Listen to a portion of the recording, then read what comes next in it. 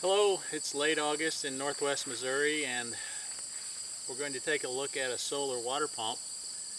This is a portable unit that we have on a little trailer that we can take and use all over the farm for watering livestock, which we primarily use it for, but we can also use it for irrigating plots or any number of reasons that we might need some water in a remote location where we don't have electricity off of the grid.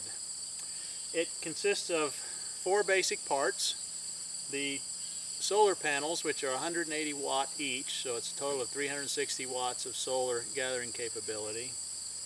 It has a box here that has the controllers for both the electricity coming from the solar panels to the batteries and from the batteries to the pump. And it has 2 12-volt batteries in there. And then this box has a pressure tank and a pressure switch so that it pumps up, pressure reaches a certain point, and it cuts off and then cycles again and again and again, just like any traditional setup in a well where you have regular electricity.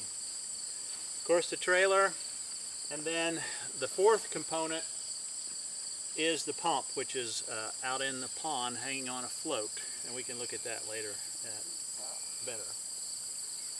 The way I like to think of this is not a real complicated solar pump. All this is an electric water pump being run by batteries, and the batteries are being charged by solar panels. So there are direct drive solar units where when the sun shines the pump runs, there's no batteries or anything. This is not one. This is a unit that will run all night long once the batteries are charged. Okay.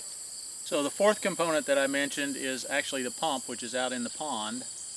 And because our unit is portable, we've set it up so we can put the pump anywhere. We can put it down in a well, we can put it out in a pond, or something like that. So you can see out there a piece of PVC pipe running out there. That's just holding the float. And under the float is hanging down a submersible pump, under that white float. And then running up the shore here is the hose from the pump and the electric line running to the pump and a rope running to the pump so that if something goes wrong we don't lose the pump. Well, maybe we should take a look and see if it'll pump some water. So we'll take a look at it here and pump a little bit of water. We don't currently have it hooked up to a tank for demonstration purposes, but you would have this hose running off of the pressure tank, and you can run that just to a regular tank float in a stock water tank, or you can run it to a sprinkler system or whatever. I'll go ahead and turn it on.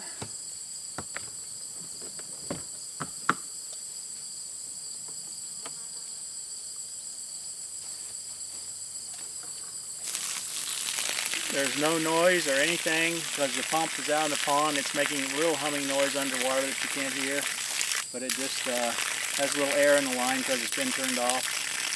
But there is the water from the pond. And this system is designed to lift water, I believe it's 110 vertical feet, which is a pretty powerful pump. It's a 1-horse pump. So that you could lift out of a well, say you lift out of a 30-foot well, in our area is about the depth of the wells, then you could lift it another 70 foot up the hill to a tank, and it would handle it just fine.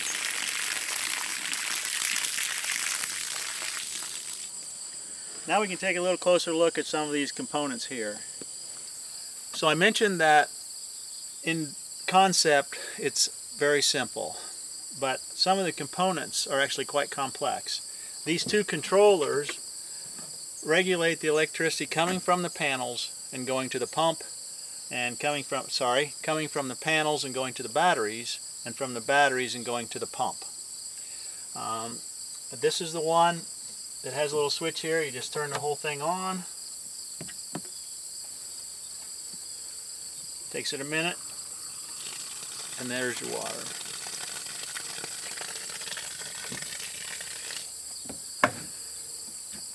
This particular controller here contains the fuses for the various electronic equipment, and it also has diagnostic equipment. it's cycling through some readings here. Let's see, right now the load amps are 0 because the pump is off. The battery volts are 25.3, I'll discuss that in a second, and the solar amps are 0. We're making this video of an evening when the sun has already set, and so the pump is strictly running off of battery power. This unit has two 12-volt deep cycle batteries that are wired in a series, so that's 24 volts. And they'll run a little bit above that. That's why this thing's reading right now is reading a little higher than that, 25.4. Question from the audience. Yes. So this hasn't been used for a week or so, but this has been out charging up the batteries, I guess. This hasn't been used for a couple of weeks, but it's just been sitting here charging the batteries. But once the batteries are charged, then this unit will shut it off so it doesn't overcharge them. So it's not been doing anything for a while. If we were to run water all night, tomorrow this thing would say, well, we better charge the batteries, and it'll start feeding electricity to the batteries. This other component here, this is the pressure system. It has water coming in from the pump in this hose through a Poisson valve, which is easily disconnected. You want to move it around. It goes in, pressurizes this small pressure tank. When it reaches, I have it set on 80 psi, it turns the pressure switch off, and it just sits there holding pressure. And it comes out on the other side on your output hose. Again, all portable and detachable.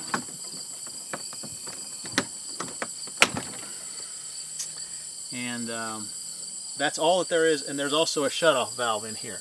But that's all there is in this box, is just the pressure tank and the pressure switch and the outlets to the hoses. And that sits covered up like that. We might talk next about the panels just a little bit. These two panels are about 10 years old and have been working flawlessly, but it's worth noting that the newer panels are better and they're cheaper. Because of the boom in solar industry and increased production, the new panels are better and cheaper. These panels are sensitive to where the sun is. So if you're really using this solar pumping unit hard, you need to probably put it pointing about the 2 o'clock sun if you're not going to move it during the day. And find the angle here. This angle is adjustable with a little bolt back there that matches the time of year. In midsummer, we have them nearly vertically. Now they're coming over, and we put them here a little more of an angle so you could see them better. But this is about right for this late summer time of year. And of course, we'd want to take them away from these trees if we were really using it hard so that it got the maximum amount of sun. We've been using this solar pumping unit for about 10 years. It has worked very, very well. The only problem we have had is one time the lightning struck and apparently burned out one of these controllers. When we replaced it, everything worked fine again. If you're thinking about a solar pumping unit and you don't know a lot about this electronics part like me, you need to get with a good dealer who works with you to understand what kind of livestock you're hoping to water, how many, what part of the country you're in relative to how much sun do you get, and how high you're going to lift the water. And if you're like most of us, once you get it going, you realize, oh, I wish I'd have built that a little bit bigger. So might want to oversize it just a little bit. We have two solar pumping units. This one, which is battery powered, so we're just charging the batteries and running the pump.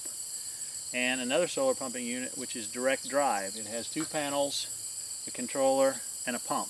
So when the sun shines, it pumps. Works very well, but you have to choose the place that you use that so that that type of system can work. I guess that's about it. There have been a lot of advances in solar pumping the last few years, and these systems can be made frost-free because you can have the solar panels up in where they can get the sun, but all of your plumbing can be underground somewhere where it won't freeze. It can be just like any well. It's made frost-free. and they seem to work really well.